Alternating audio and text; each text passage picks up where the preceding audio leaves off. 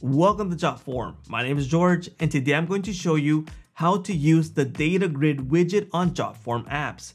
This is a really useful way to display data in form of columns and rows. So you would see this data similar to Google Sheets or Excel. This way it's pleasing to the eye to view the data. So let me show you how this is accomplished on Jotform Apps right now.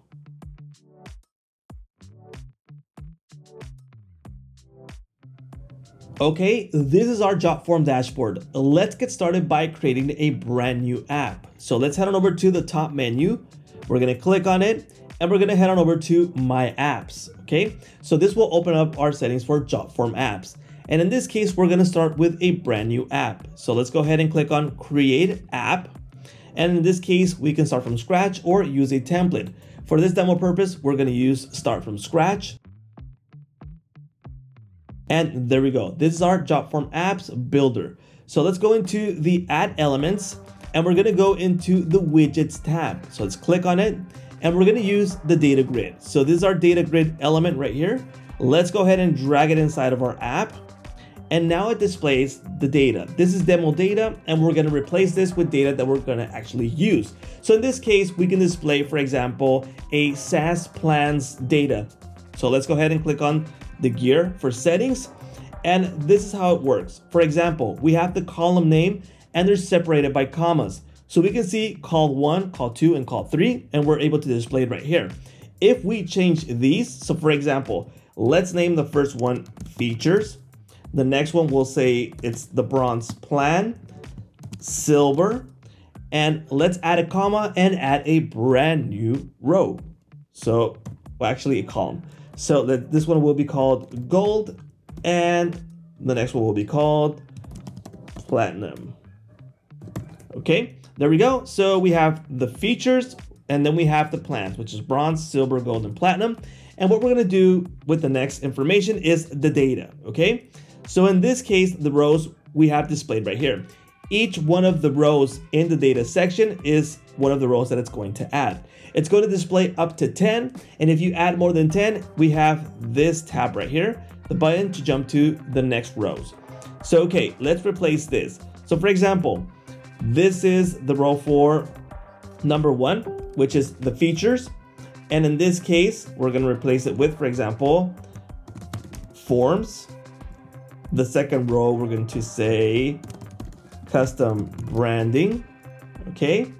And let's add one more. We're going to say something that would be useful. For example, payment gateway.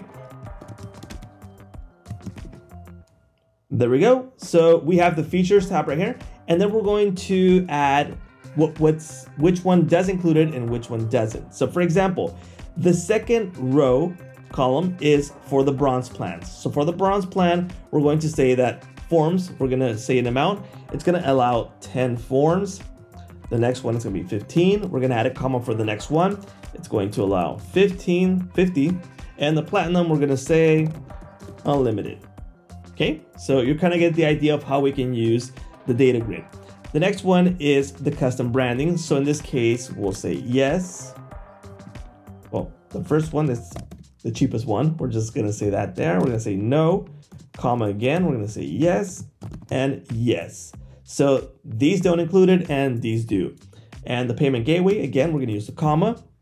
And payment gateway, we're gonna say again, no, yes, and yes. Now this is an example of how we're going to use it, but we can also use the emojis for this. For example, if we want to use an emoji as a check mark, well, those are available here and it displays a little bit nicer. So for example, if you want to say it does include it, well, we can use those. So it does include it. Example for this one that says yes, let's replace it also. Add it there and replace it there. Okay, so it looks a little bit nicer that way. And we can go ahead and add more rows to this and add more columns if we want to display more data. Now, let's go see how it actually looks on the live app. So let's go into Preview App. There we go, and here's the data that we have available. For example, we're able to view it in this way, but you can see it's a little bit smushed. So sometimes we recommend that you don't use that many columns, so we might want to reduce it or use shorter words so it doesn't take that much space. So let's go back into our preview mode. Let's go into settings and let's get rid of the last column for this. There we go. And on the top, we need to get rid of this column. Okay, so let's go ahead and test how this looks. We have this little comma there. Okay, let's go back into preview. Now there are some limitations right now with the builder that we have. Remember, apps is in beta mode right now. So, okay, it displays nicer this way with 4 columns and it's going to display it. Remember, if we add more rows, over 10 rows, it's gonna go into the next page if we want to display it. Let's go back into the settings. There's also a setting to smush this a little bit more, which is shrink.